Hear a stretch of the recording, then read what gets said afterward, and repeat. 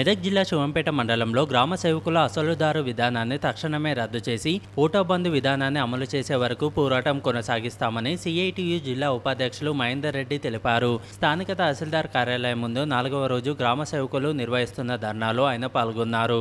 గ్రామాల్లో సర్పంచ్లు, ఎంపీటీసీలు గ్రామ సేవకుల పాత విధానంపై ఏకగ్రీవంగా తీర్మానాలు అందించిన కాపీలను తహసీల్దార్ భానుప్రకాష్కు అందజేశారు.